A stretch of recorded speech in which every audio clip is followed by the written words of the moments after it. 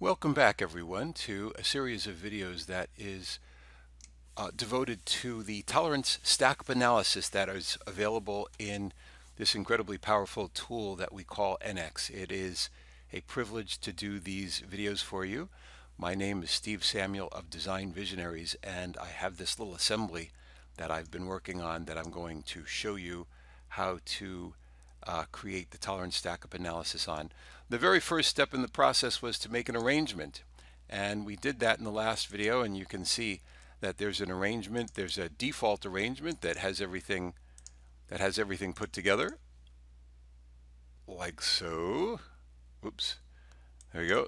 It's arrangement number one, and there's an open arrangement just like this, and the last video dealt with that. The next thing we need to do is ensure that all of the little components that we have the correct GD&T callouts and tolerances so that the tolerance stack-up analysis knows what to automatically vary. We're going to be doing a Monte Carlo analysis on these parts, which means we're going to, through the 3DCS plugin, we're going to be making variations in this statistical way to find out what's the viability of the tolerance stack or the tolerances, and the way we've placed this and assembled it. We're going to find out what its actual viability is through this plugin.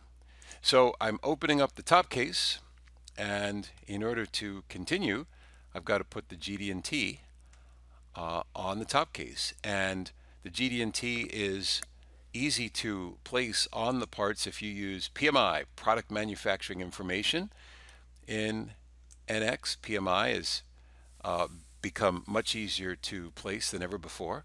And what I want to ask myself is, if this were a real part and I was to inspect this part, basically what would I do? How would I put it on the surface plate? What would be my datum plane A, my datum plane B?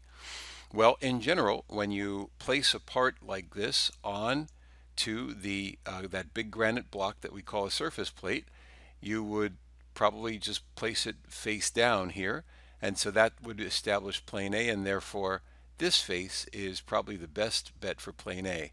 So I'm going to go to datum feature symbol like this, and I'm going to ensure that my datum identifier is set to A. This is the first plane I'm going to be specifying. I need to select the surface that I'm going to assume is plane A, is datum A, and I'm going to pull away from that.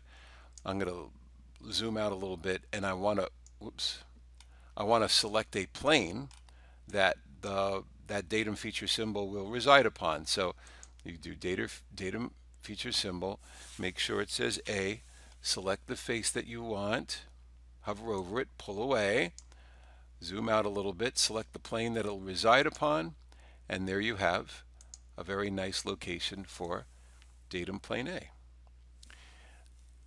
The way I'm looking at this part, probably what's very critical is a datum that is in this hole, right in this hole.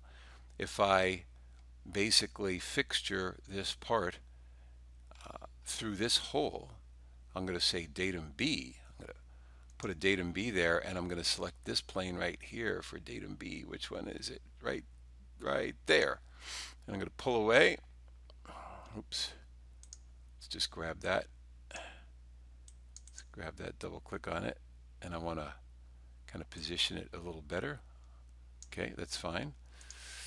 And so there's datum B, and datum B is the inside surface of this boss, and datum C will, let's say, be this edge right here, this face, because with datum A we've limited this part in this direction. With datum B we've limited the movement, the relative movement of this part this way and this way, and so finally we're going to go to the datum feature symbol. Where is it? There it is. Make sure it says C. It's going to start at C. We're going to zoom in to the surface that we want. We're going to select it and pull away. Zoom out a little bit.